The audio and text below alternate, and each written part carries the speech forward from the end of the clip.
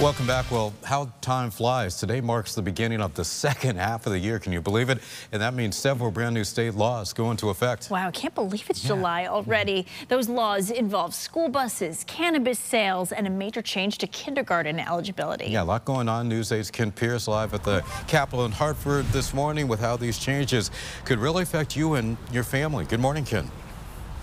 Laura and Keith, good morning to you. Yeah, let's start with kindergarten because the age eligibility changes as of today, but the more important deadline is actually 2 months from today because your child has to turn 5 by September 1st of this year to be eligible to go to kindergarten this year. Now, that's a big change because it used to be December 31st, and that means a bunch of families are going to have to pay for childcare for another whole year. If your child has a birthday in very early September, you can apply for early enrollment, and your child can take a test to see if they qualify. Another law taking effect today gives towns more authority to shut down illegal cannabis operations. It also bans the sale of seltzers containing THC at places like convenience stores. So the seltzers will come off the shelves at supermarkets, convenience stores. It'll be age-gated where it's not age-gated right now.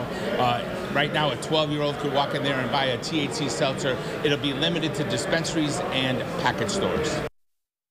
On the roads, the camera system used to catch drivers speeding through work zones, that's now permanent. Cities and towns now have more tools to find and punish drivers who pass stopped school buses, and key parts of a bill to strengthen election security go into effect. That law is intended to speed up prosecution of election-related crimes in the wake of that Bridgeport absentee ballot scandal.